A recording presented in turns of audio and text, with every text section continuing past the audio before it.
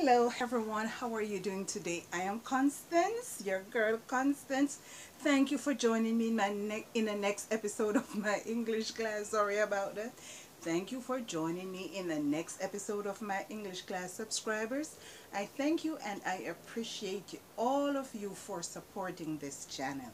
We are growing. We have gone up to over 1,000 subscribers, and it's all because you have taken the time to watch these videos, subscribe and leave a comment and partake, and I am so appreciative.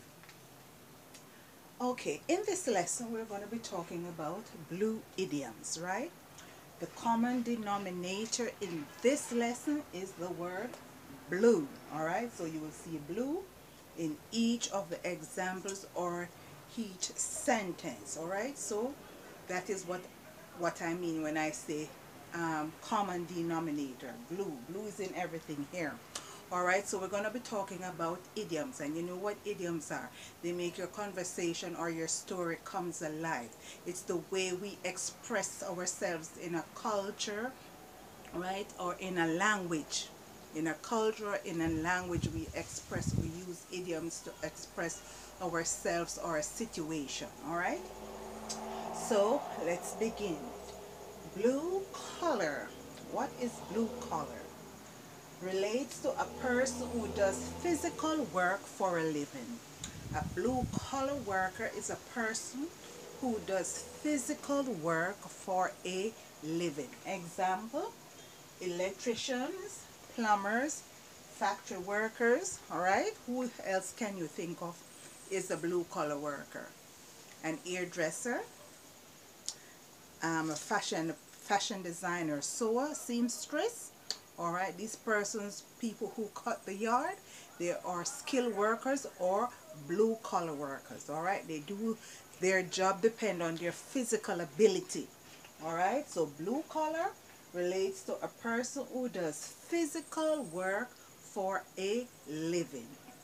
Alright, number 2, talk a blue streak. What does it mean to talk a blue streak? To talk quickly and without stopping. To talk quickly and without stopping. Here is an example I have written out for you. To talk a blue streak, from Jamaica to Johannesburg. So Johannesburg is all the way in what? South Africa. Johannesburg is all the way in South Africa, the capital for South Africa, right? So from Jamaica to Johannesburg, the woman seated behind me in the aeroplane talked a blue streak. The woman seated behind me in the aeroplane flying from Jamaica to Johannesburg talk a blue streak. So she keep on talking and talking from one topic to the next, right? When it's not her husband, it's the children. If it's not the children, it's her job. If it is not this present job, it was the last job. If it is not the community, it's her neighbor. She keeps on talking and she always has something to talk about, all right? She talks constantly, all right? So to talk a blue streak, to talk quickly and without stopping. All right, number 3, blue pencil. What does this idiom blue pencil mean? To censor something or limit the information being presented. To censor or limit the information being presented. So to censor something is to what? Is to edit it, right? Or to summarize it, to make a synopsis of it, to break it down, cut it down lower. All right, some people on the internet, they send you some information and it is an epistle, longer than the book of Matthew, Mark, Luke and John put all together, right? You have to say, oh,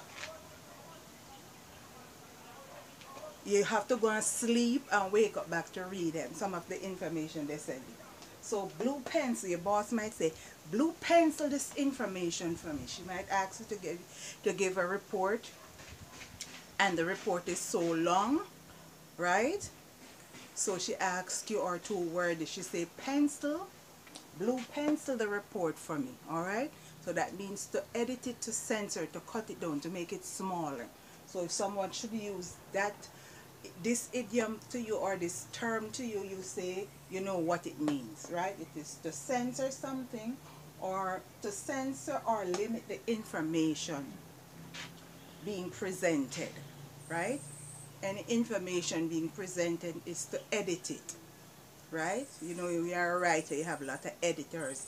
So sometimes you have to submit your work to have the work edited, because sometimes the way you tell a story and matched up with the grammar English, it doesn't work out so well. Sorry, so you have to get someone to edit it. So get the blue pencil it. So that is the next way of saying you edit it. Alright, number 4. Blue eye boy. What it is to be a blue eye boy?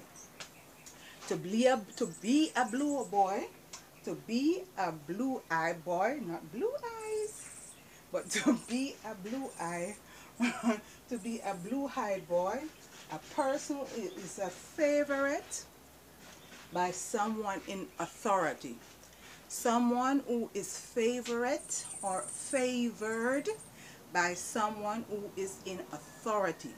So someone could be a student, could be favored by their teacher, or someone in the political screen. Say the president favors the governor of a specific state. Say the president favors the governor of New Jersey. Alright, so everything he calls upon the governor of New Jersey, or he uses him as an example for what he's trying to display or what he's trying to bring forth to the nation. Alright, so you say blue eye boy. So a person who is a favorite by someone in authority.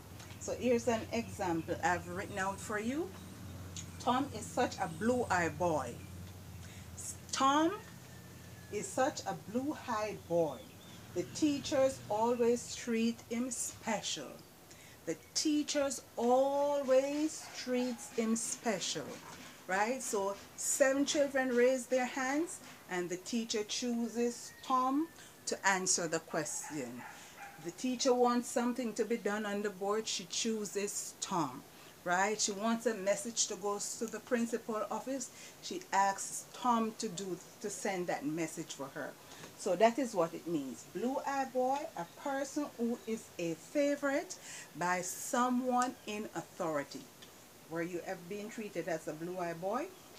To be a blue eye boy, or to be called a blue eye boy, that does not necessarily means you are a boy. You can be a female as well, and an adult. Alright, so it doesn't have to be a boy per se, but an adult. So anyone, so a female or a male, an adult or a child. Alright, so anyone can be considered a blue eye boy once they are being treated special, or they are being favored by someone else who is in authority.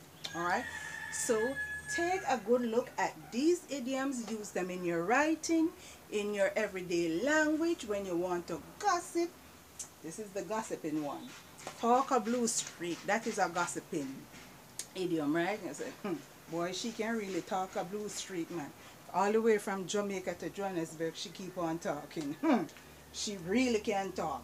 All right, so you know what these blue idiom means, how to express them in your writing. Guys, I thank you for watching. I thank you for subscribing, for sharing, for commenting, and leaving your words of love. I hope you will join me in my next class. Until then, you take care of yourself, and I hope you'll join me then. Bye-bye.